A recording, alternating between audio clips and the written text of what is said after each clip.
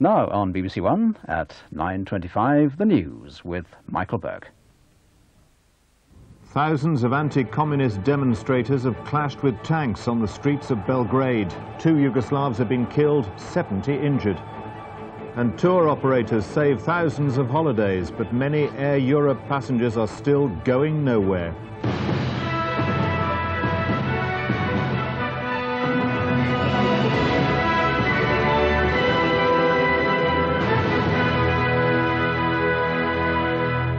Good evening. An anti-communist demonstration in the Yugoslav capital Belgrade turned into the most serious riots there in more than 40 years of Marxist rule. The government called in troops and dozens of tanks to confront tens of thousands of demonstrators. 2 people were reported killed and more than 70 injured. The Serbian president, Slobodan Milosevic, went on television tonight and said the forces of chaos and madness must be fought by all legal means. In the worst violence seen in the Yugoslav capital in more than 4 decades of communist rule, police and demonstrators fought running battles for several hours.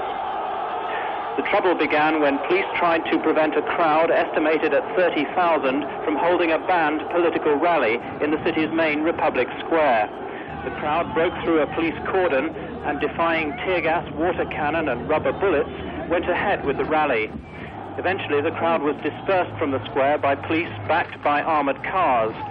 But the crowd went on to protest outside other government buildings and repeated their demands for the resignation of the management of Belgrade Television.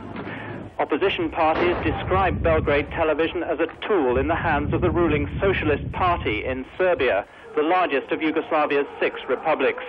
They accused the socialists, formerly communists, of using the media to help them win last December's elections. As darkness fell, tanks and armoured cars of the Yugoslav army were sent out onto the streets, and with the backing of hundreds of police, order was restored to a tense and battered city centre. Jim Fish, BBC News, Belgrade. Reports from Albania say troops and police have stormed a ship carrying people trying to escape from the country. Soldiers firing guns forced the would-be refugees off the ship in the Albanian port of Durrës. 10 people are thought to have been injured. Thousands of Albanians have already fled to the Italian port of Brindisi. Despite efforts to find shelter for these refugees, conditions for them are worsening.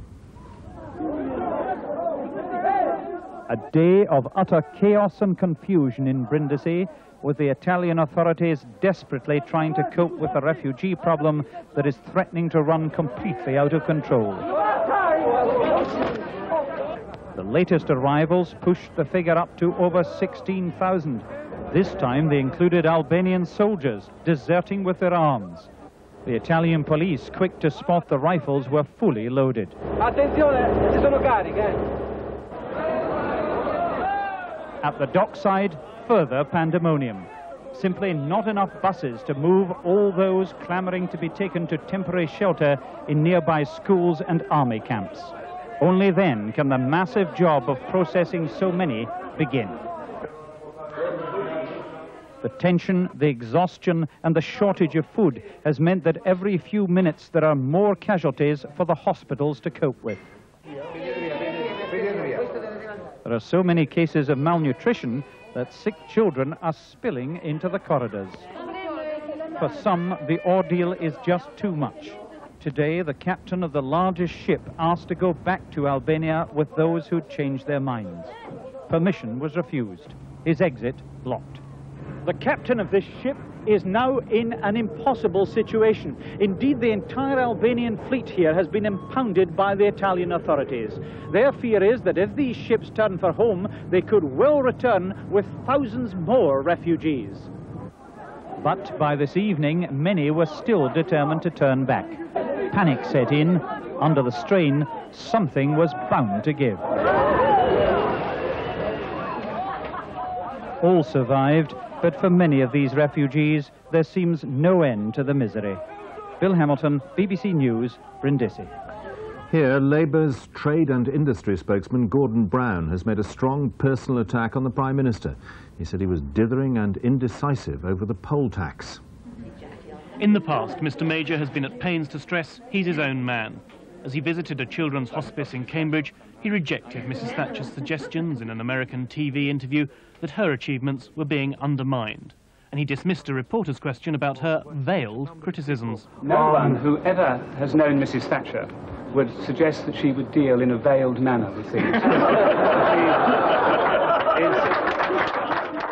But we're carrying on and building on the policies that we had there. And we have been going in a particular direction for 10 years and we'll continue going in that direction. But the Prime Minister is about to undo one legacy of the Thatcher years, the poll tax. He's given ministers 3 weeks to make up their minds on an alternative. At the moment, the party is seething with discussions and disagreement about what to do next. I understand Cabinet heavyweights are likely to back Mr. Heseltine's hybrid, a combination of a property tax and a small charge paid by everyone. But lower down the ranks of government, there's deep disquiet. Some ministers say it would be both a betrayal and politically embarrassing. And there's even speculation that some might feel so strongly they'd actually resign. Others feel it would just offend another group of voters. Well, Mr. Heseltine's hybrid scheme certainly is one option to look at, but that would effectively mean abolishing the community charge. Now, if we do that, we're going to alienate a whole new group of voters in the community, and we could be back to where we are now in, say, 4 years' time. Despite Mr. Major's problems, the opinion polls still put the Conservatives ahead of Labour.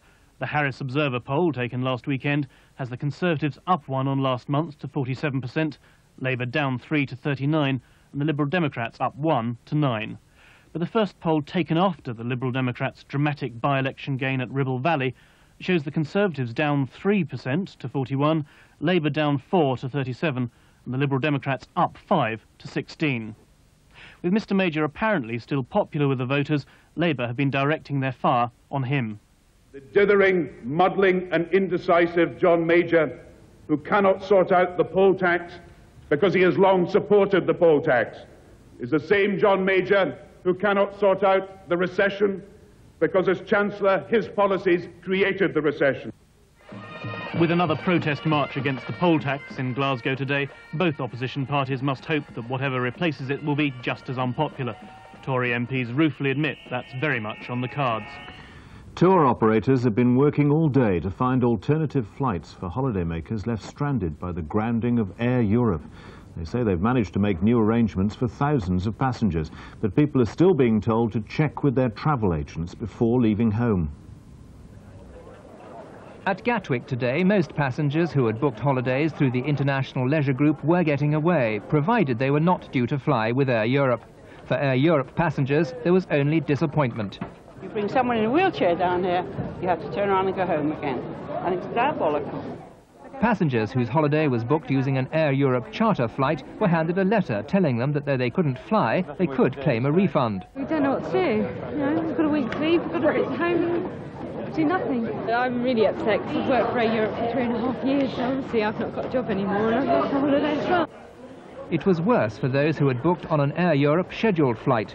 Some were found seats on other airlines, but others faced the prospect of no holiday and no refund. There's no recognised procedure through which they can get their money back.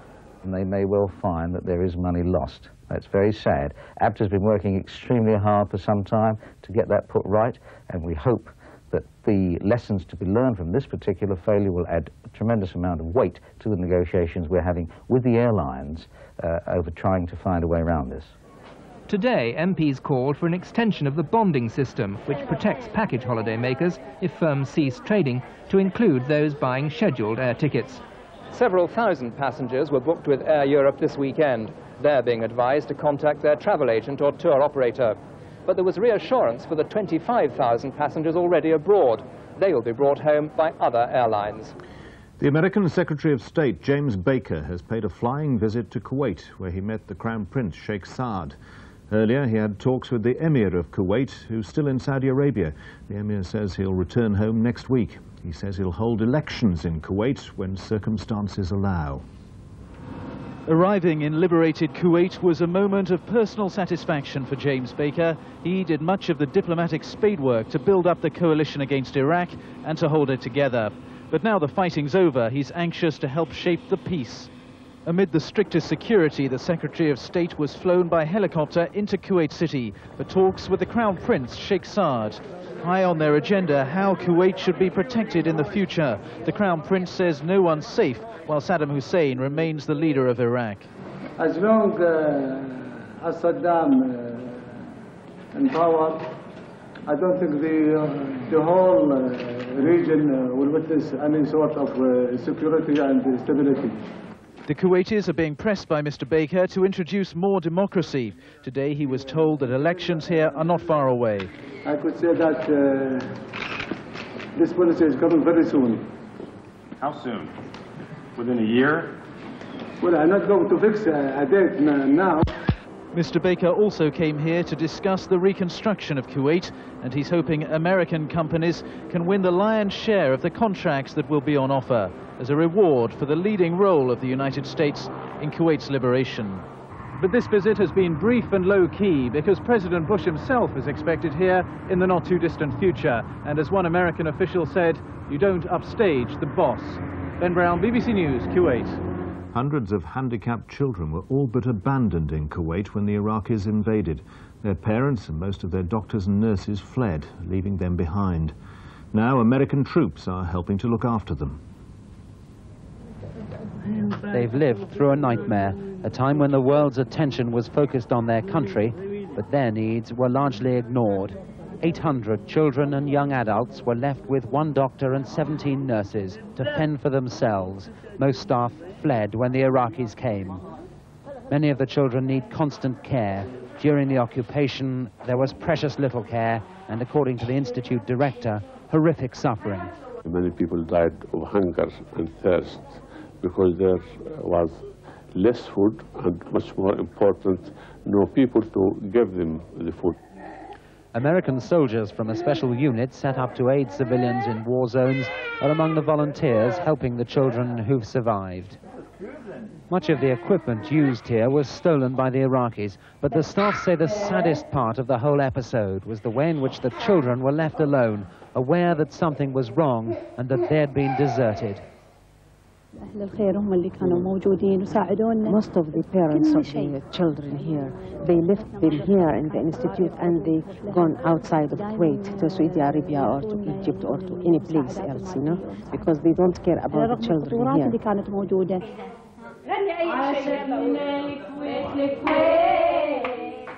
Today, the children sing songs celebrating the Kuwaiti nation. The occupation that wrecked their lives is over, and they're cared for again. There are V signs, V for victory, but V for victim too. Justin Webb, BBC News, Kuwait City. As more reports reach the west of anti-Saddam riots in Iraqi cities, Iraqi opposition leaders are getting together in Beirut to work out their strategy. Inside Iraq, there have been new accounts of clashes between insurgents and government forces from a group of foreign journalists who arrived in Jordan today. 40 journalists in freedom in Jordan after being taken by the Iraqis in the southern city of Basra and now able to report freely what they saw. The situation in Basra is very confused. We left Basra on Thursday and there was still bombing and shelling. They bomb the civilian cities with the Katyusha and with tank shell.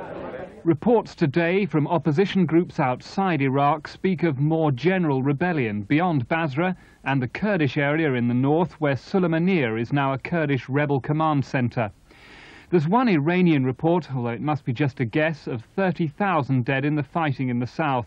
A huge oil fire in Basra is said to be visible from Iran, and mustard gas is reported to have been used in 4 towns, including Basra.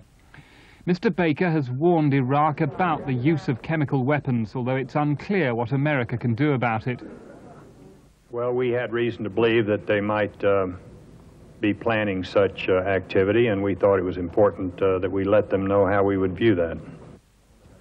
Iraqi opposition leaders met the Foreign Office Minister Douglas Hogg this week. He's going to the Gulf himself tomorrow.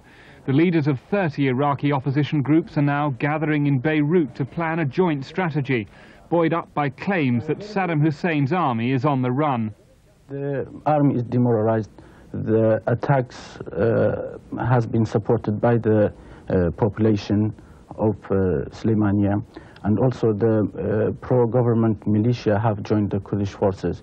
Also, there are large numbers of defections to the Kurdish side from the Iraqi army. The new fighting is more turmoil for a country still recovering from weeks of bombing, with Saddam Hussein still apparently in power. In South Africa, 10 people have died in violence between rival black factions in the township of Alexandra, near Johannesburg. 30 people were wounded.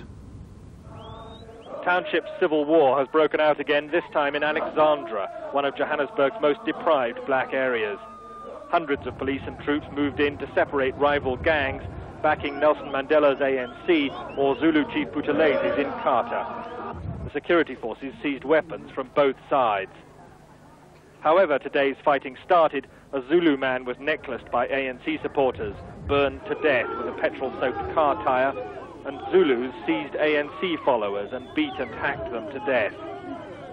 6 weeks after joint calls for peace from Nelson Mandela and Chief Buthelezi, the bitter hostility between their followers has not yet been overcome.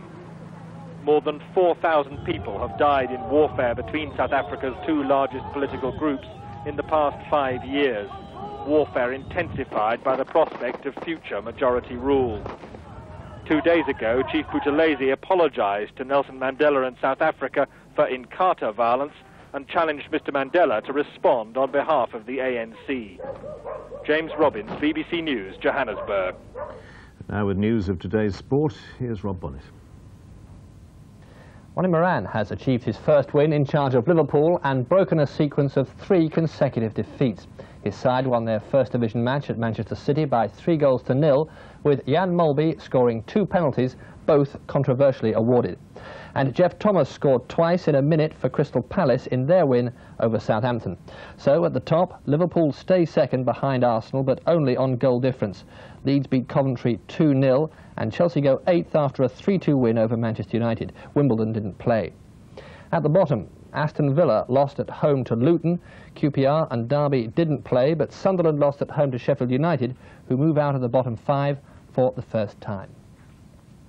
It was also FA Cup's 6th round day in England. Both of today's matches between Arsenal and Cambridge United and Norwich and Nottingham Forest will be shown on Match of the Day after this news. Now, look away if you don't want to know the results.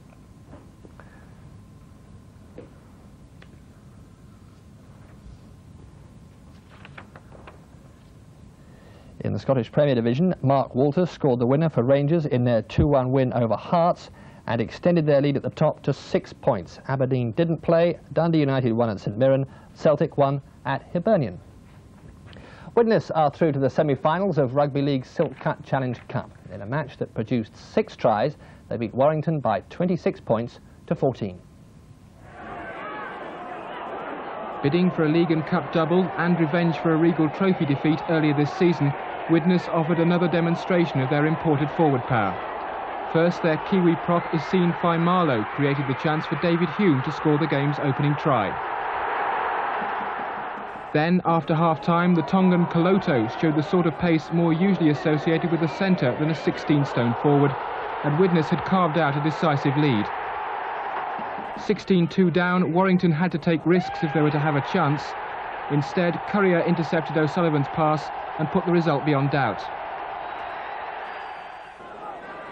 All the Widnes fans could now want was a score from Martin O'Fire.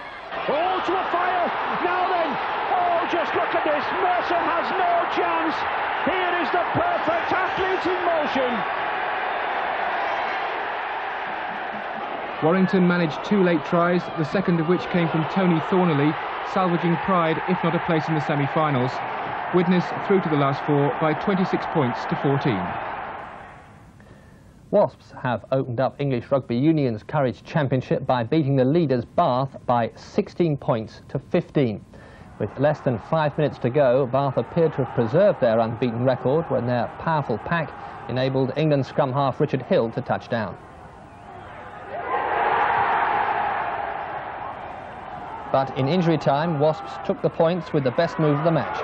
Rigby's acceleration opened a gap, and a switch move sent Fran Clough on a race to the line. Edit. Tonight's main news again. Dozens of tanks are tonight surrounding the Parliament building and the television station in the centre of Belgrade. Earlier, 2 Yugoslavs were killed when tens of thousands of demonstrators clashed with police. That's all from the newsroom. Good night.